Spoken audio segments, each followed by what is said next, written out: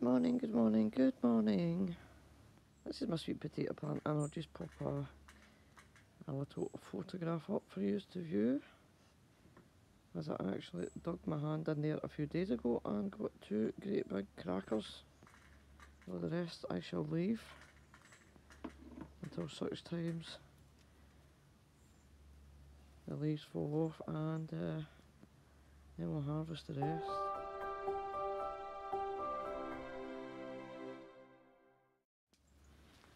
Right, I'm just going to go over here a wee minute. There's stuff to harvest. Oh, flower coming out in the yucca. Good morning, ladies. Good morning, ladies. Good morning. Now, I have picked enough seeds for me these plants for next year, so all the rest, like this, shall be getting cut down, stem and all, and disposed of.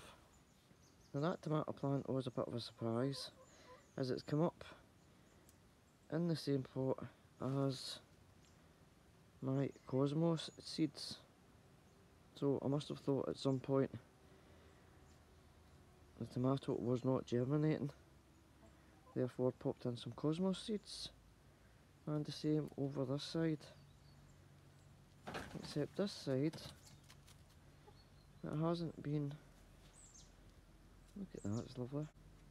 It has not been, in fact, a tomato plant. It has, in fact, been beautiful large cucumbers. Now, they've only come up about 3 weeks. 3 weeks or 4 weeks, so they need to get harvested. I think there's 2 in there, and there is plenty more. It was very early in the morning, so I shall carry on with this video. Look at that cucumber plant. And hopefully it warms up a little bit, and I will get some harvesting done. I'll just lean over the fence here, and in here we have some Brussels sprouts. There's lovely heads coming on them, you know, the wee tops. Not be eaten separately, like little mini cabbages. Then we have all the year round cauliflower, and I don't know if you can see, let me see if I can zoom in. Over there we have some Savoy cabbage, which will be absolutely lovely jubbly come the winter. This is a newest wee bed, and I bought these actually, I never grew these from seed. These are 6 plug plants of cabbage and 6 of kale, because I love my kale and I did not, for whatever reason, get any this year. And they were reduced, they were like half price for a pack of 6 each, so I think I got 12 plants for about €4, which is fan-dibbly do it. I'll just turn these round this way. We have some Touchon carrots. Now, they're meant to be a long variety, but with the clay soil, probably not. But I don't mind a bit of forking, it makes no difference. You can't whack a wee fork on the table or a sheet on the bed. This here is some squash plants that have to be ripped out of the ground, as they are done and by with now. Horseradish over there in the corner beside Alfred. And in here is just a wee tiny pot with all sorts of bits and bobs. We've got some beetroot in here, bolt hardy, and we have some calabrese and some Brussels sprouts. Whether they come to anything, I do not know, but I'll still be eating the leaves. They were just extra before I went and bought the other plug plants. Right, over to this wee bed here, where I have, the day before yesterday, taken the netting off. And we have again all the year round cauliflower down here. 1, 2, 3, I think I've got about 4 or 5 plants here. Yet again, my Brussels sprouts, they always tend to get to a certain size and then do no more. It's been all limed, etc, etc, and they're in fern. And they've been well watered, so nothing else I can do about that. I have to wait and see. Now these were riddled with blackfly a couple of months back there.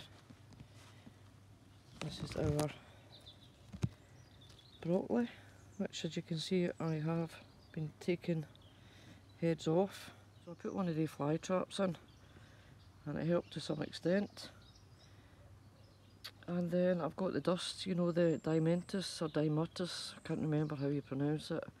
The earth that you use for treating your chickens so that they don't get the mites. Put that all over every single plant, and within half an hour they were all gone, which was absolutely fantastic. Now you can also use talcum powder for the same effect, and put basil in between all your plants, or lavender also. I have been taking the basil plants out and potting them up because it's been getting too cold out here for them. So there we go guys, that's where we're at the minute.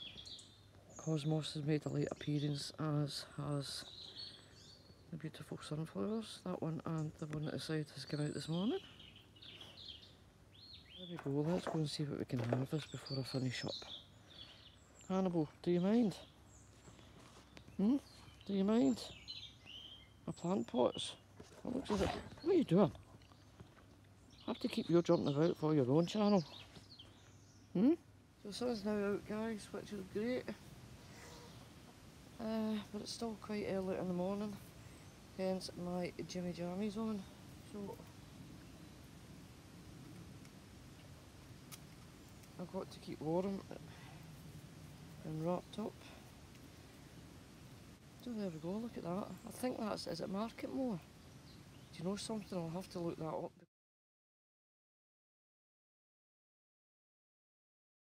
Because, as I said, I had planted the seeds, or sown the seeds rather, and nothing had come up. The only things that I got this year was like quite large gherkins. But this is brilliant at this time of the year. Let's see if we get any more. I'm sure there was a couple on here. There's one down here.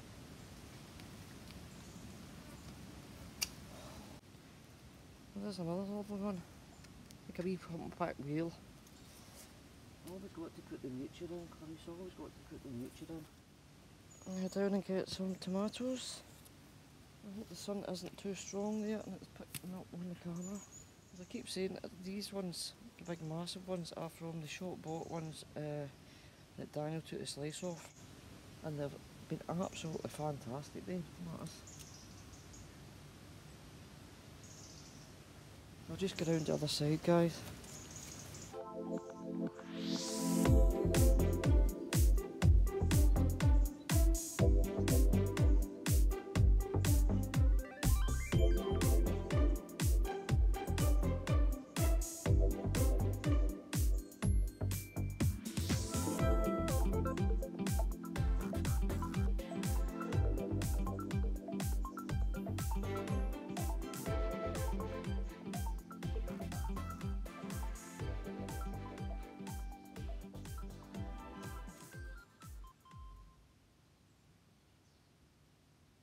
So there's the tomatoes picked, guys, for today, and I think I've got one cantaloupe melon left.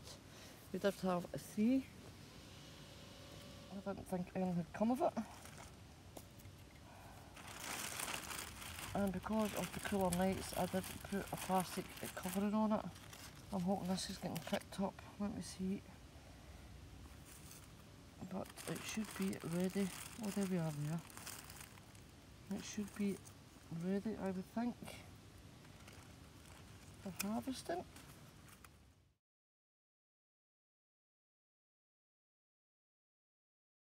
Now they might be small, but by God, the juice and the flavour out of these small cantaloupe melons are absolutely superb. So I'll be definitely growing these next year as well. Now as you can see there, the yellow courgette plant is still fine, healthy, etc, etc, and putting out fruits. And we have another jack of all trades here. And over here there's only one of these with a big fat S. Is the lesser spotted Hannibal. Ah, what are you looking at? I'm looking for Bambi. I don't see no Bambis. Another couple of days and I shall be lifting some celery as well for soup, I think. And the green beans, I think we've had, oh let me see, about 13 or 14 loads for harvest. And I mean big, large amounts from those green beans. They are now over. So I'll just finish up guys, just show you. That's the Daniel's tomatoes as I like to call them. Enormous and beautiful. Excusez-moi, Hannibal. So there we go, I'll have to zoom in because the dog's on the way. But that's today's harvest, which looks very nice indeed.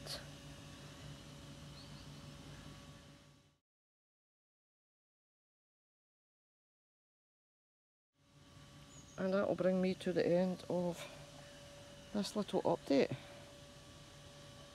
Oh, it's great the sun's back out, thank the Lord. So until the next one guys, au revoir, toodle pip, and bye-byes.